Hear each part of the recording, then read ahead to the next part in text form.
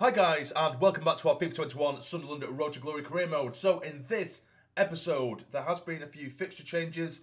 Originally, in the last episode, we did have Arsenal to play in this month as well, but there has been a few fixture changes, and it looks as though there's going to be a big pile-up in March. As you can see, the Arsenal game has been moved to the 29th of March. So in this episode, we are going to round off February, where we have Standard Liège twice in the round of 32, I believe it is. Is it the round of 32? Yes, it is, the round of 32 in the Europa League. So we have two legs there, which are going to be really, really important. Then, of course, we take on Manchester United at the Stadium Light in the Premier League. So what I'm going to do with this episode, I think, is depending on how we do in the first game. So, for example, we absolutely batter them, then I'll play the United game and I'll just quick sim the second leg against Liège. But, of course, if it's a bit tighter, I might just watch the Man United game and then jump in if I need to. And anyway, yeah, we'll just play it by ear. But before we do get into the games, one thing that was brought up in the last episode, which I thought was a very, very good point from one of you guys in the comments. I have, of course, been complaining about Van der Voort recently in goal. He's been really, really poor, mainly when shots are coming at him at the near post or going straight to him. Positionally, it's been horrendous. So someone did make a comment in the last episode that really got me thinking. Basically said, change his development plan. Even if it's not necessarily going to improve his rating quicker, if he's been on the same development plan for X amount of time, for the entire time we've had him, he's only going to be improving in a set amount of stats. Maybe some stats haven't been improving since we've had him. So I had a look at him, and it does actually make sense. So I've changed his development plan, so I will show you.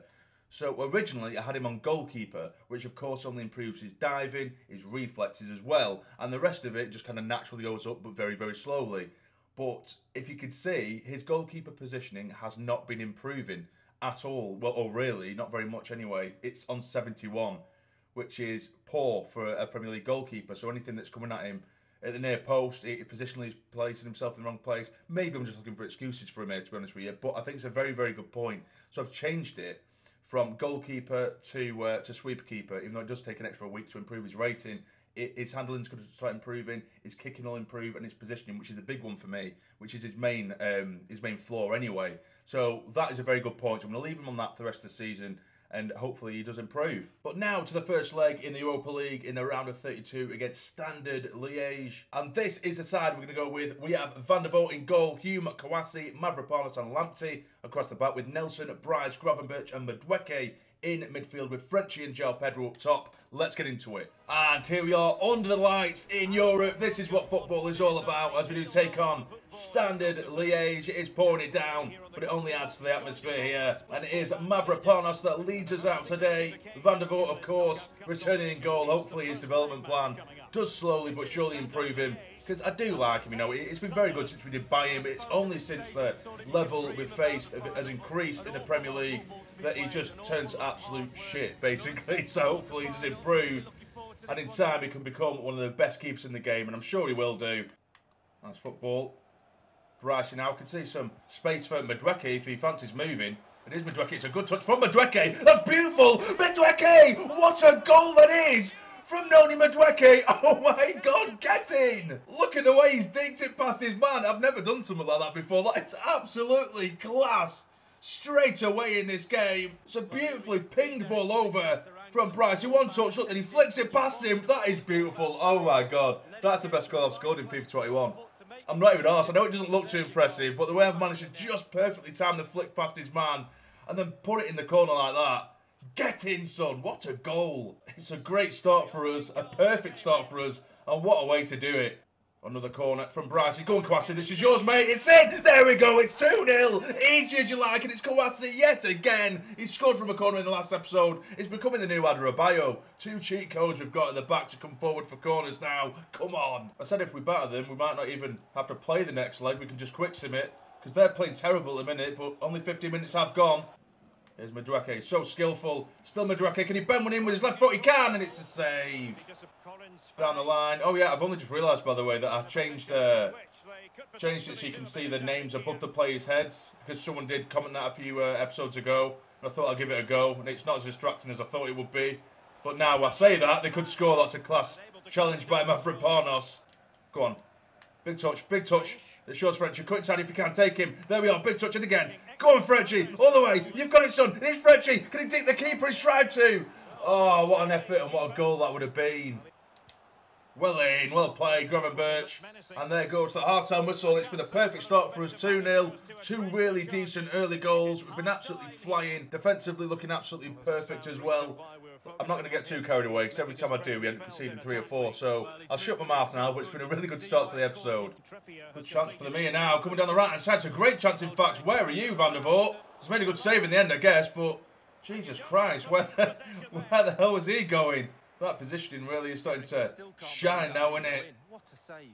Oh no, don't let him get in. It's a good chance, and it's a save by Van der Voort. It's a good day, this. Van der Voort is saving shots. He's doing things, he's doing his job.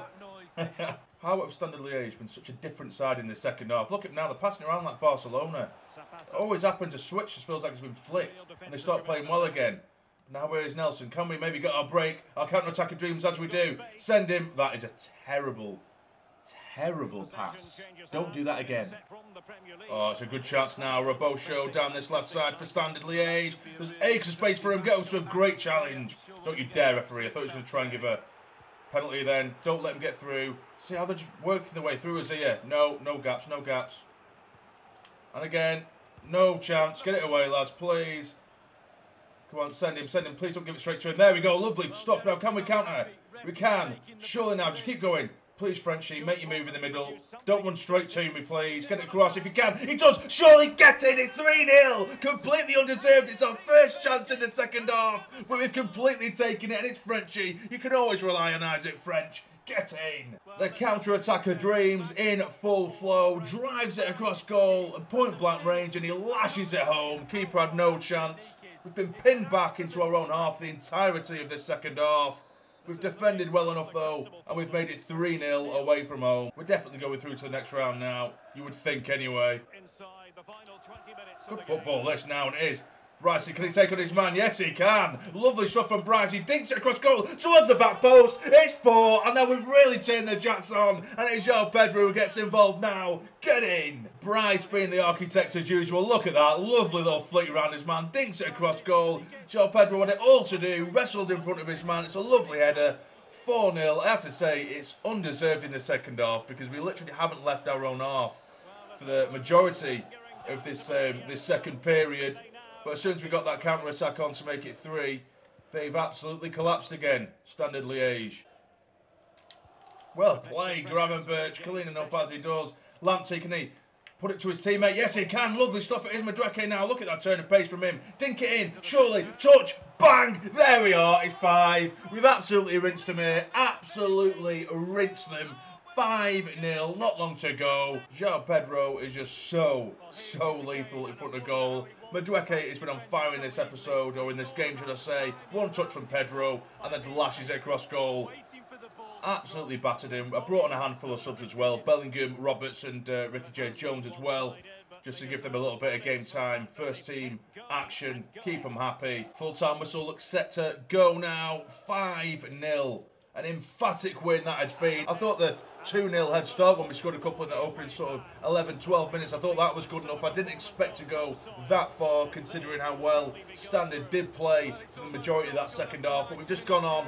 Every chance we got, we're taking. We're just getting more and more lethal in the final third. So with that 5-0 win, I think we're definitely going to play this game against Manchester United, who are currently second in the Premier League, and we'll quick sim the second leg because even with a quick sim, I can't see us losing 6-0. Do you know what I mean? Hopefully, anyway. I know what EA are like, but hopefully that isn't the case, and we do manage to just sail through to the next round in the Europa League. We deserve it. We absolutely deserve it after that performance. And unfortunately, we are going to have to use a really mixed bag of players against Manchester United because we have, of course, only 2 or 3 days ago played that game in the Europa League. But we do have Van der Voort in goal, Miranda, Adrabayo, Kouassi, O'Nien, Nelson, Bellingham, Gravenberch, Roberts with Jones and João Pedro up top. Hopefully this is enough, although in saying that, that United team is scary. Diaz at the back, very, very good centre-back. Greenwood, rapid. Rashford, rapid. There's a lot of pace in that side. Nkunku up top.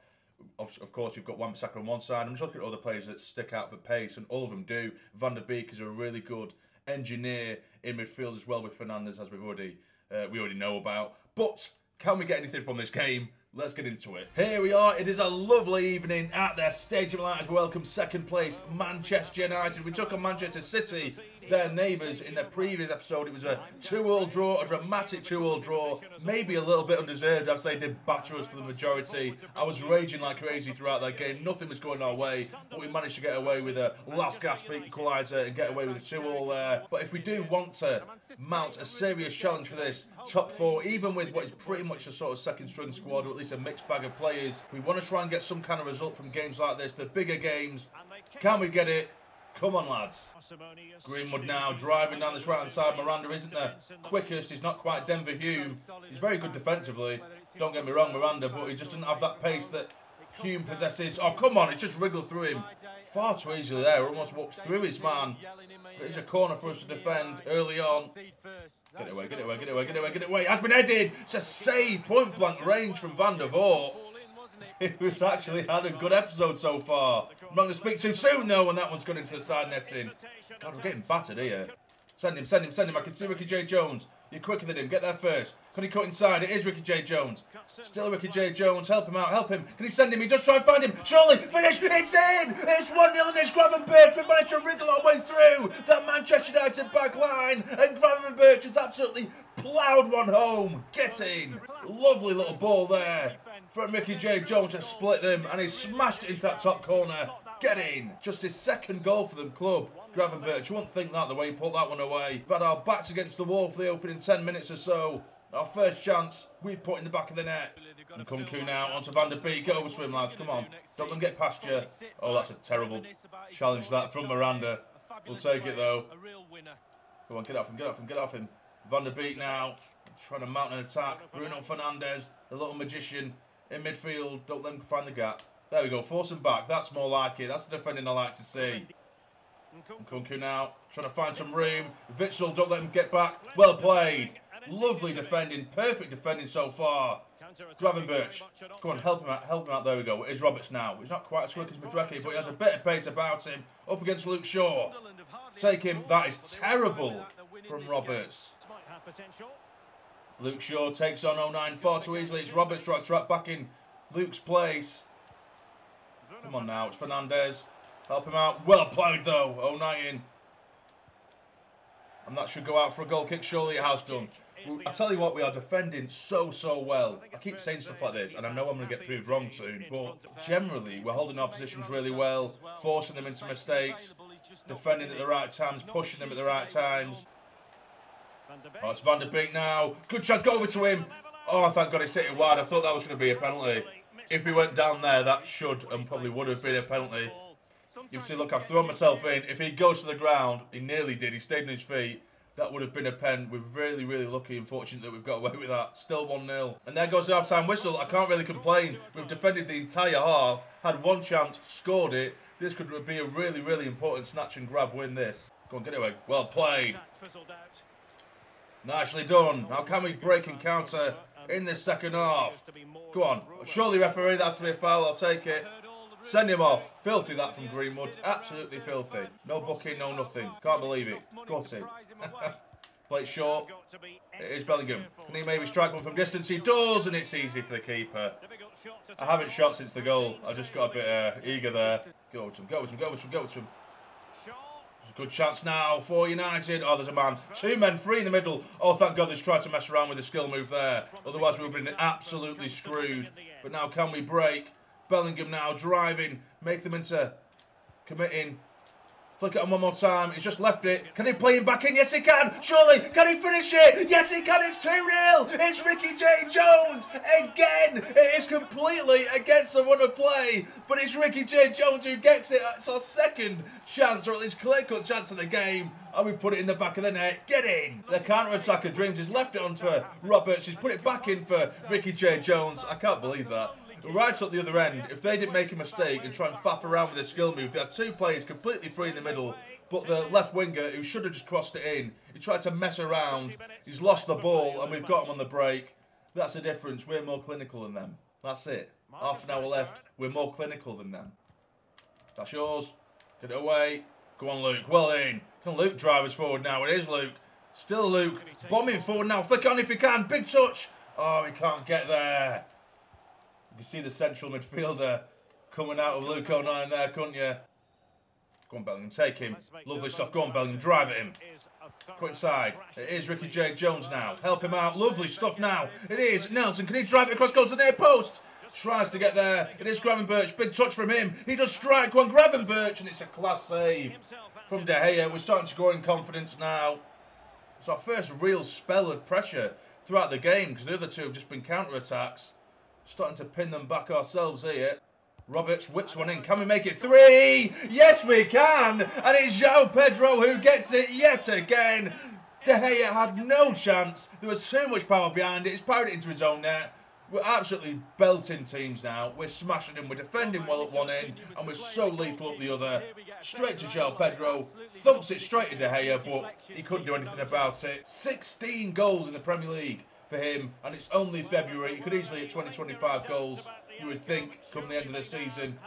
What a debut campaign that man's had. This game could have been so different had United utilised their early pressure when they had 2 or 3 really good chances. It could have been 2-3-0 down within the opening 15 minutes. We weathered the storm, we defended very well, and every chance we got, proper chance we got anyway, we managed to put away 3-0. What a win. But now we will be rounding off the episode with a quick sim game against Standard Liège. I have played around with the side just to give quite a few players some game time. Willis had just come back from injury. I've given Altuve a chance in goal. Collins as well. Gooch, Sims up top as well. So this should be, regardless of the scoreline, this should be a pretty nice end to the episode, knowing that we are going to go through to the next round in the Europa League. Hopefully it isn't 6-0 to Standard. Otherwise we're screwed. But we shall see. And we win by a goal to nil. Lovely. Even with our really strangely adjusted side. It was Sims in the 32nd minute who give us the 1-goal lead and a 1-0 win. So after that game, before we do round off the episode, I'm going to go through our monthly scouting reports, and we have a pretty decent one here. Pierre Bigot from France, his overall rating is between 61 and 81, which is brilliant. Please don't tease me now and just give me like a 63 rated player. It's worth 1.8 million. If he's worth like if he's rated like late 60s, that'd be brilliant. But they always tease me like that, and they'll end up being rated like 62. But is anyone else of worth? I don't think they are. I'll just reject all these. Mario Vázquez could be something. He's worth 800k. I'll check him out anyway. I'll probably end up getting rid of him. But no one else really piques my interest. Oh yeah, so Pierre Bigot is actually rated 67, which is really good. Just 17 years of age. Let's have a look at him. His jumping 74, stamina 73, which is good. 69 strength, I like that. Sprint speed and acceleration isn't great. It leaves a lot to be desired. Let's have a look at everything else. Defensive awareness 65, shot power 65, short pass 69, and his tackling ability is actually very good. He could actually potentially be a very, very good player. Now, the rest we do have Chevalier, who's a keeper we've had in there for a while now. He's probably not going to make it. I might just get rid of him or leave him for the time being. We'll leave him. Meccano is now rated 60. He can play right back, centre back, or left back. I could probably just bring him into the side, you know, and use him as a utility player. His potential is between 82 and 94. So he could end up being a very, very useful player. Mario Vázquez, only rated 61. Not great, if we're being completely honest. Acceleration 78, sprint speed 82. That's very good for a youth player who's just coming through, because usually they have really bad sprint speed and what have you. So 2 decent players we just brought through there. But I think Meccano, we might actually bring him out and put him on the loan list or something for next season. I think that could actually end up being a really shrewd piece of business there. But this is how the league table looks at the end of the episode. Manchester City currently top of the pile, 3 points ahead of Manchester United, who we've just demolished at the Stadium Light, and Chelsea in 3rd, Spurs in 4th. We are in 5th, just a point away, or a point behind Spurs, and we have a game in hand over them as well. So we're in a really, really good spot here to maybe creep into that top 4 for the end of the season, with Liverpool in 6th, Arsenal in 7th, and Burnley in 8th. Now, the bottom 3 is the same 3, Brighton, West Brom and Watford. Of course, it is Watford, again, just adding to that horrendous goal difference. I mean, West Brom's isn't much better, but they've conceded so many goals this season, Watford. But that will be the end of the episode, guys. If you have enjoyed, please hit the like button for me. It'd be massively, massively appreciated. And subscribe to the channel if you're not already, to become a fully fledged member of the Sarny Army. But for now, you take care and stay jamming.